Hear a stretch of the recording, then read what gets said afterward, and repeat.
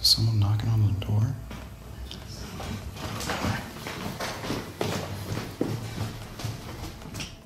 Welcome to Old Town San Diego. Old Town San Diego is considered by many to be the birthplace of California. With lots of history, residents of San Diego and people from around the world come and visit a culture that still exists here.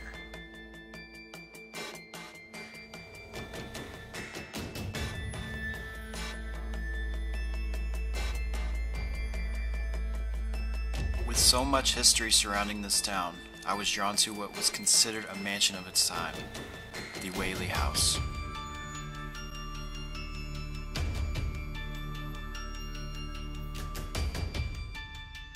Just down the street from the Whaley House lies El Campo Santo Cemetery. It may not be a big cemetery, but unfortunately, there are many unmarked graves that even extend onto the sidewalk. Buried here is James Robinson, also known as Yankee Jim, who was convicted of attempted theft of a boat, which he was sentenced to death by hanging. According to a newspaper during the time, he kept his feet in the wagon as long as possible, but was finally pulled off. He swung back and forth until he strangled to death. What is important about this is a guy by the name of Thomas Whaley witnessed the hanging, and years following built his mansion on the same land where the hanging took place. Sometime later, Thomas reported heavy phantom footsteps in the house and assumed it to be Yankee Jim. Many believe he is still there today. Ironically, some have even seen Thomas and his wife Anna still walking around in the house. Thomas was known as a successful businessman. He and his wife Anna Whaley had 6 children total.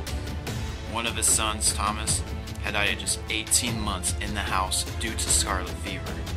Today, people hear the cries of a baby, and some speculate it is baby Thomas.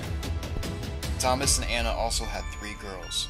When they were older, Violet and her sister Anna both married at the same time in the house. Violet was later on divorce, which had sent her into a spiral of depression. This is important because she had attempted suicide once before by trying to throw herself down the cistern that was located in the backyard. However, she had failed at her attempt, and later on had got a hold of Thomas's gun and shot herself in the outhouse. Her father Thomas had picked her up and brought her into the house, where she eventually died. Today, many believe Violet still resides in the Whaley House. With so much history, death, and negativity taking place on the land and in the house, it is as if the Whaley House is a magnet for paranormal activity. As light turns into darkness, the town quiets down, and with 30 or so spirits claim to haunt the location, it is time to see if some paranormal activity resides in the Whaley House.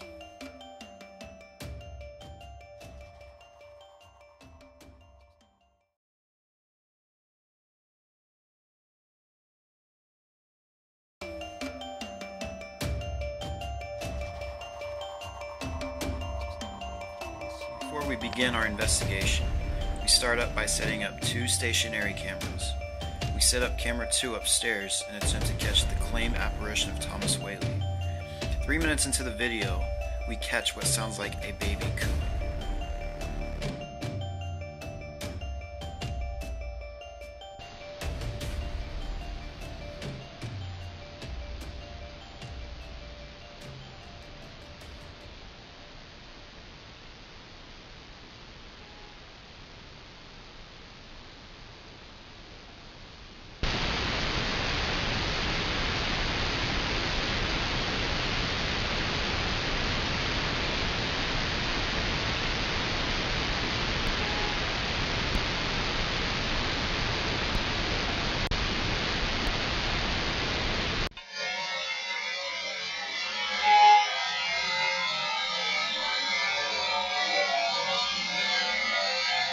Is Thomas Whaley still here?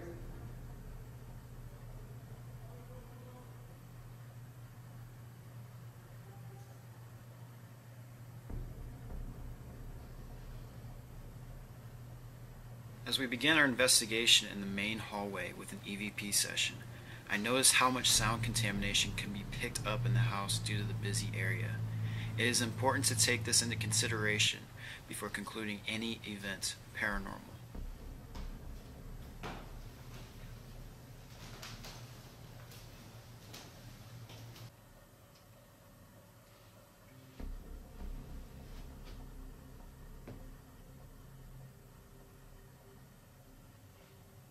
You know, it's weird. I'm getting like some weird interference on that.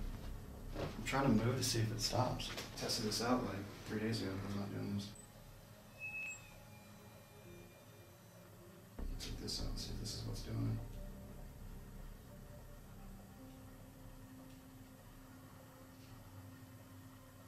It's probably the microphone. Stop.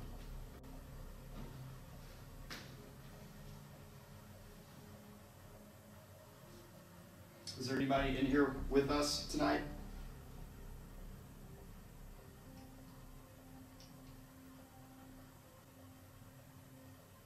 We're here just to talk to you. Can you make a sound for us? Say something?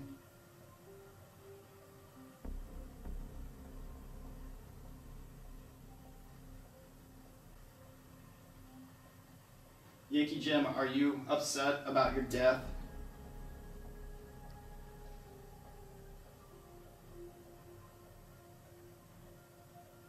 Do you think it was deserved?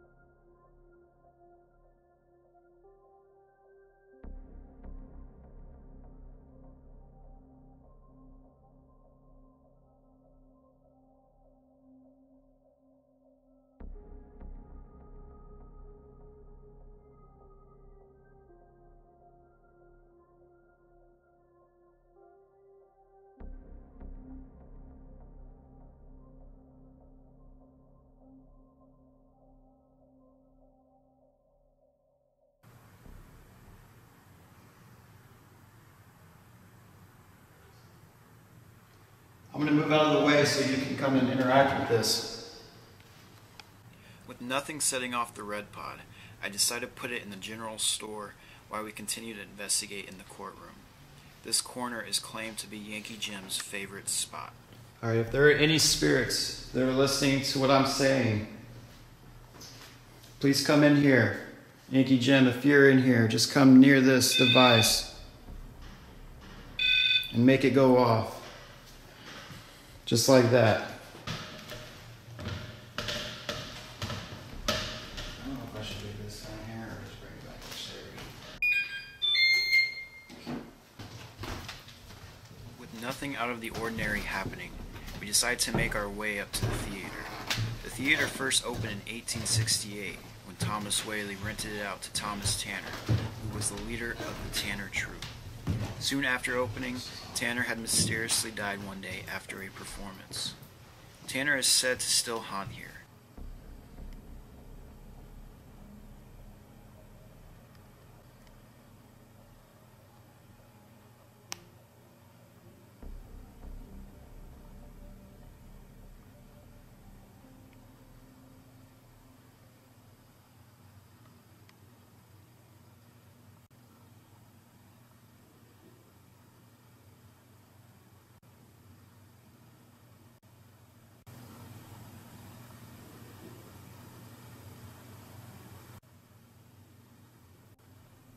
With so much noise, it sounds like footsteps coming from outside the theater.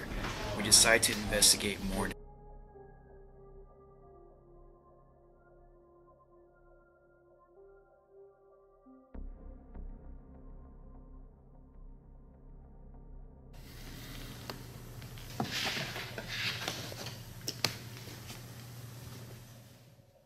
At this time, I decided to change out my battery on the camera.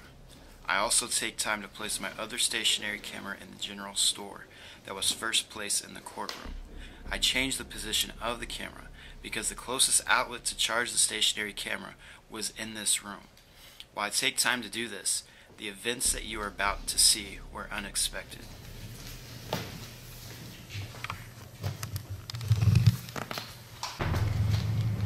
Zebra, in the hallway upstairs, please move towards the device and turn it on for us, please. Anna, if that's you up there, please turn on that device.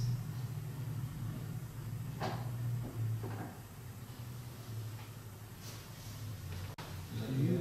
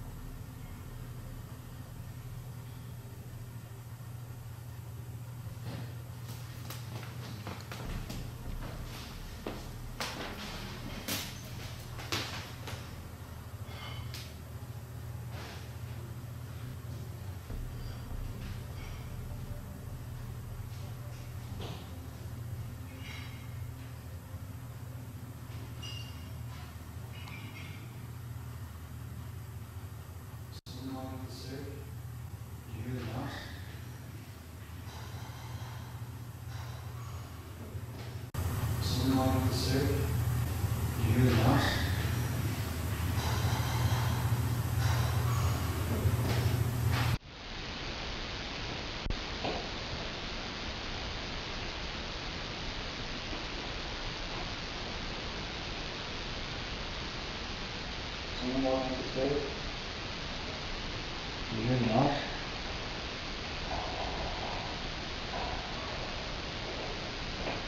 Someone trying to knock you? Someone trying to knock you?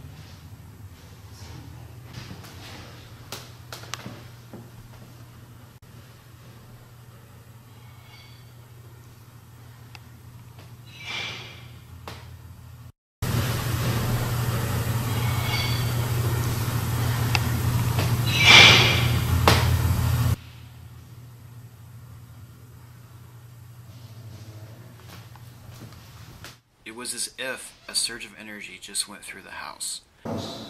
Yeah, but this is what I heard. Yeah, it's a song. The stationary camera's audio is not very good, and for it to pick up a sigh and not the clinking of items heard before I had asked, "Is someone walking up the stairs?" makes me think we had captured some sort of voice phenomena. If that's you guys, continue to do that. Come on up. The courtroom door, although strange, makes me more skeptical. It was not recorded, but the docent and I made our way into the courtroom to see if anyone was on the porch trying to get in. Even though we did not see anyone, unfortunately, people are still able to make their way onto the porch at any time. There's something back here too. The unexplained chains were also heard by me as I stood in the courtroom. It sounded like it was coming from the back of the house somewhere. I'm not aware of any big chains in or around the house, so this will have to be investigated more in the future, and is at this moment unexplained.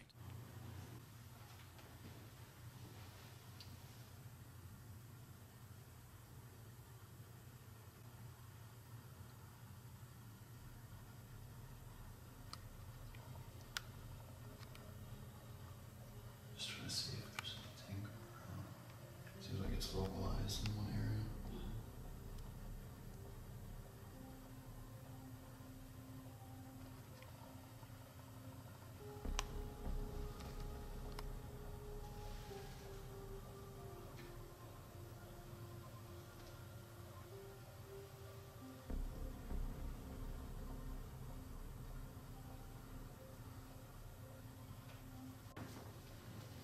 With there seeming to be a lot of activity, I decided to pull out my K2 meter to see how much EMF was coming from inside the house.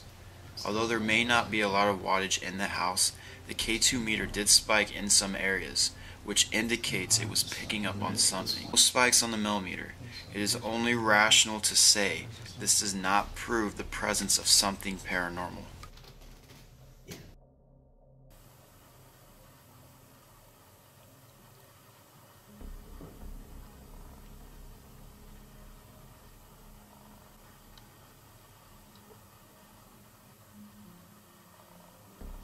Can you at least tell me your name, please? I want to get to know you a little bit. We make our way into the master bedroom, where Thomas and Anna had slept. As we do an EVP session and listen, nothing out of the ordinary had happened.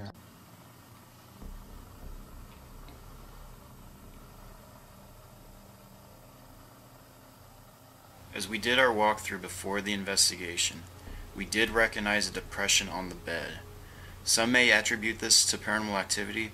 However, without knowing if an employee had made the bed recently or been in the room, it is better to assume this is not paranormal. Likes to lay in this bed here?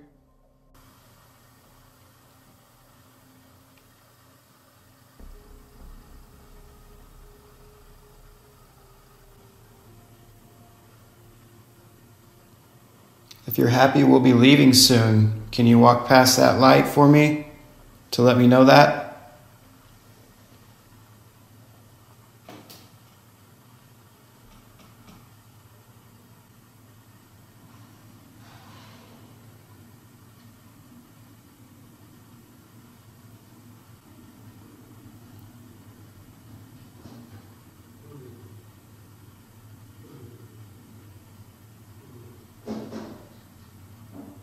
Is there someone knocking on the door?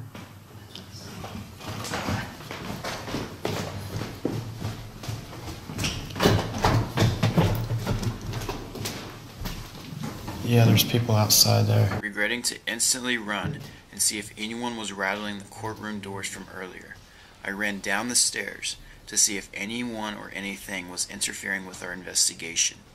As you can see, people can make their way onto the porch at any time of the night. Besides it being disrespectful by trying to interfere on purpose or trying to get in, this can also ruin the chances of catching any paranormal activity due to contamination. I will need to take other steps in order to battle this issue. It's hard to tell of who would come up here this late, you know?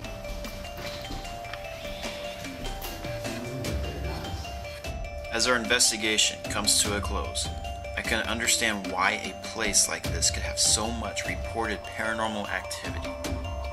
Being an investigator, it would be crazy for me not to return here in the future to gather more data that could prove to the world that the supernatural exists at the Whaley House.